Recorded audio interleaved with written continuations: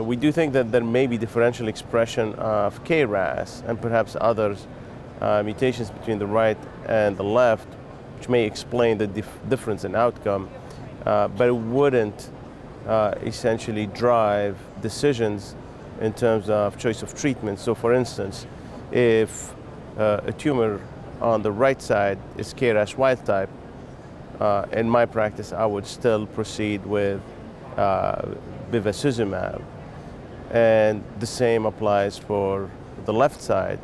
If the tumor is KRAS mutated on either side, it's a no-brainer. You're not going to use an EGFR inhibitor. So overall, when you look at this data, I frankly don't think it will affect clinical decision making in terms of choice of therapy.